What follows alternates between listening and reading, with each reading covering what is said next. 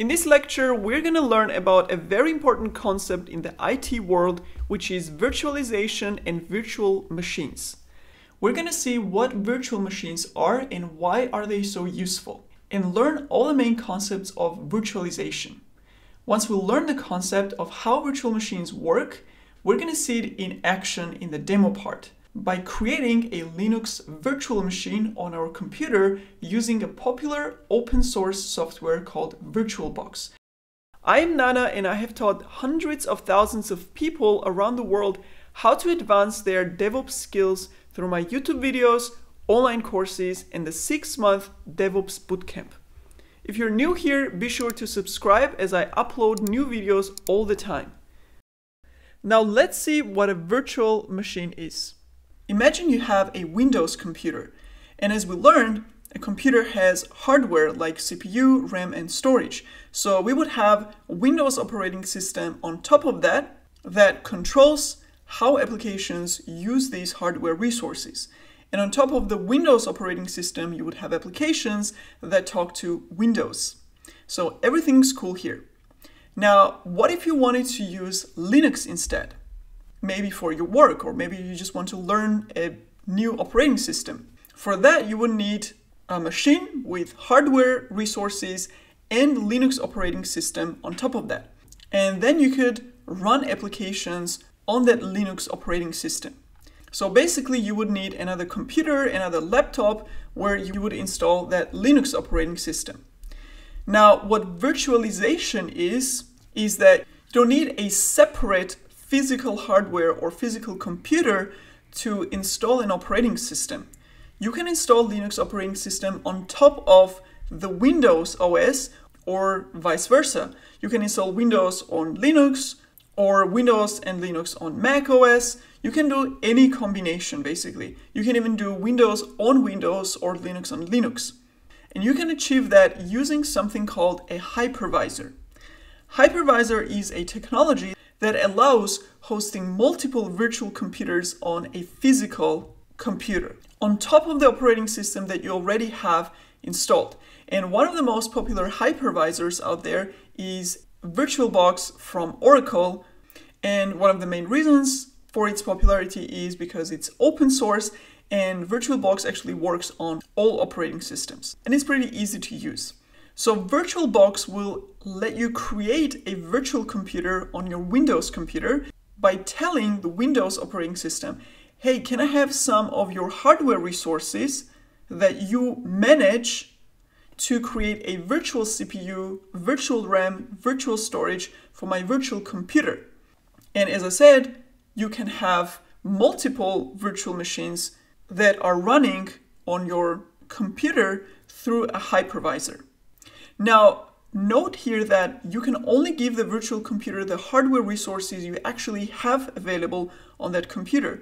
If you have 8 GB of RAM and your Windows is using 4 GB and you give your virtual machine another 4 GB, then you have no RAM left to be used for another virtual machine, so you can't create another one. So basically now you are sharing the hardware resources of one machine to run multiple virtual machines. So this means that as long as you have one computer with one operating system, using the hypervisor like VirtualBox, you can install other operating systems on top of it. But these virtual machines actually don't see each other and they're completely isolated. So the virtual machine itself thinks that it is an independent computer. It's the only one running on that computer. It doesn't even know that it's a virtual machine. And it doesn't know that it's hosted on top of another operating system. And that separation is actually great because if something happens to that virtual machine, something breaks inside or someone hacks inside that virtual machine, it won't affect the main operating system. The main OS probably won't even know that the VM has some issues, and it doesn't care. So when this happens, you can just delete that VM and create a fresh new one super easily.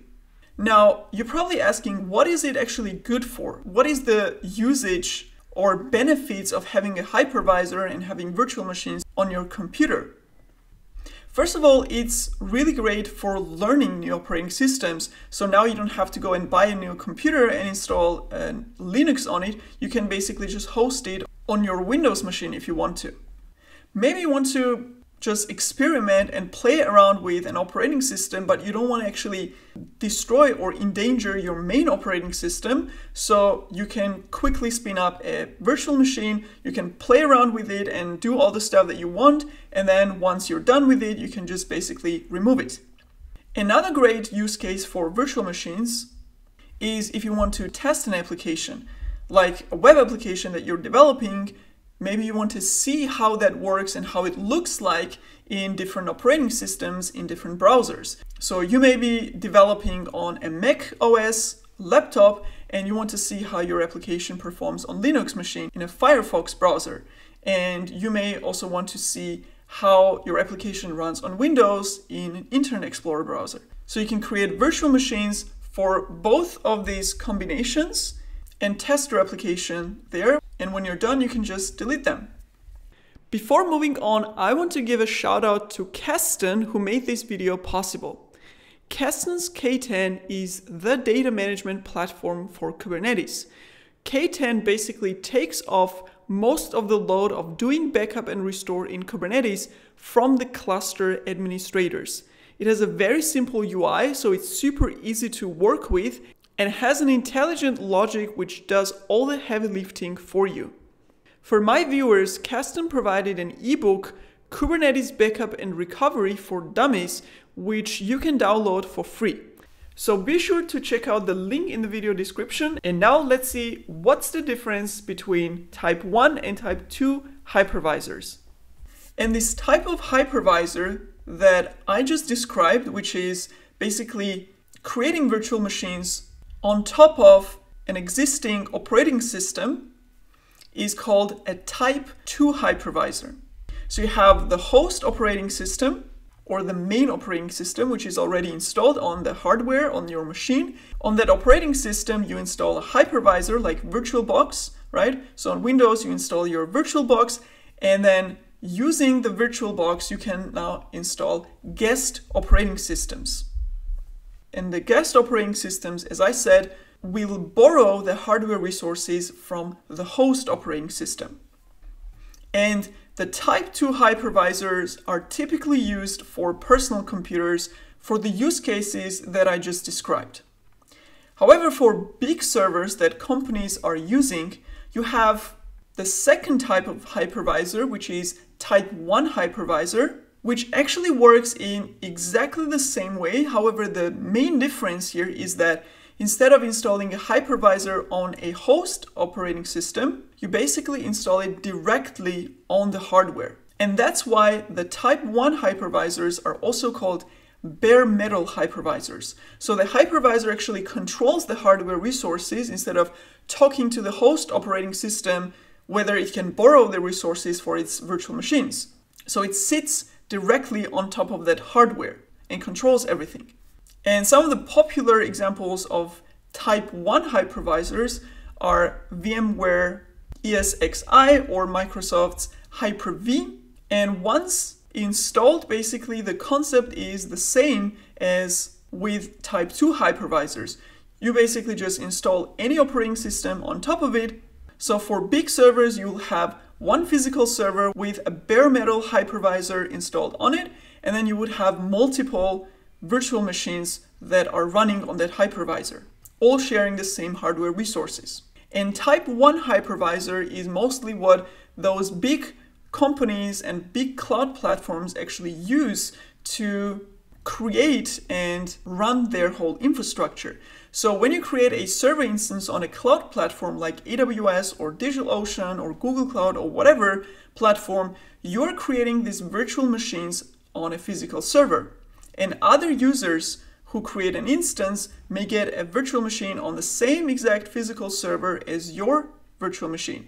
But as I said, these VMs are completely isolated. They don't know anything about each other. So if something happens in one virtual machine, if someone gets hacked whose VM is on the same physical server, You won't even know it because each VM is running in its own isolated environment, right? They don't share network, they don't share any resources, they don't share anything. They're completely independent from each other. Now, I give you some examples of why type 2, or also called hosted hypervisors, are useful, right? For using them on personal computer. But what are the use cases of the type 1 hypervisors? So what is basically the big advantage of companies going out there and using this virtualization on their server infrastructure? One big advantage of using virtualization and hosting multiple virtual machines on one physical machine is efficient usage of hardware resources. Because now you may have these performant big servers on a cloud, but you can actually, or a cloud provider can actually let the users put together any combination of resources they want in their instance by picking and choosing how much CPU, how much RAM, how much storage they want. So they have this flexibility of choosing the size of their instances because everything is virtualized, right? The RAM and CPU and storage, so all of these resources are virtualized. So that's one big flexibility. So now the cloud providers, they can actually use up all their physical server resources by actually dividing them into small pieces that are then used by virtual machines. Now there is one more very important benefit and basically transformation that happened in IT industry because of virtualization. And that is basically abstracting away the operating system that is running on the hardware from the hardware itself. And that abstraction actually is a really big deal. And let's see why. So before virtualization, when a company had a server, like their own database server or a server where Jenkins was running, they would manage it themselves, like install an operating system directly on it and then start installing applications on that operating system, like installing and configuring Jenkins or installing database application, etc. And when the operating system is installed directly on a hardware without that hypervisor layer in between, that operating system is then tightly coupled to the hardware. That means if the hardware component of the computer failed, like the hard disk exploded or the motherboard failed, whatever, and you couldn't replace that component because maybe it was an old server and you couldn't find that component anymore, or maybe it was just not repairable anymore for whatever reasons, it meant your whole computer would be useless and the operating system and the applications you installed and configured on it and all the data would be gone. So relying on that one physical box meant one point of failure and therefore high risk of losing all the services running on that machine. With virtualization, however, you have your operating system as a portable file that you can move around. And these files are virtual machine images. So that portable file, that image, will have the operating system, all the applications, the browser applications, the editors, Jenkins, whatever applications you would usually install on an operating system, all the configuration, files, pictures, documents, basically everything would be inside that portable file. And since it's a file, just like a picture or a text document, you can make copies of it and you can have backups of it, which is amazing and really useful, especially for companies.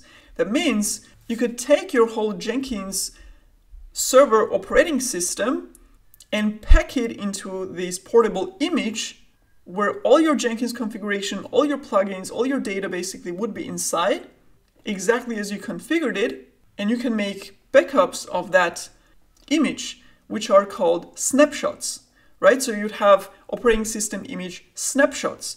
So now if something happens to that virtual image where Jenkins is running, like you mess up Jenkins configuration or someone hacked into it or the hardware breaks, you can simply take that snapshot, that operating system image, and simply run it on a different computer with hypervisor on it. So by containing the operating system and the application layer of it in a portable file, you can secure your application and your work very easily. And you can move it around machines without being dependent on any physical server. So the virtual machines and the virtualization concept generally is very powerful, and that's why you see it everywhere in IT.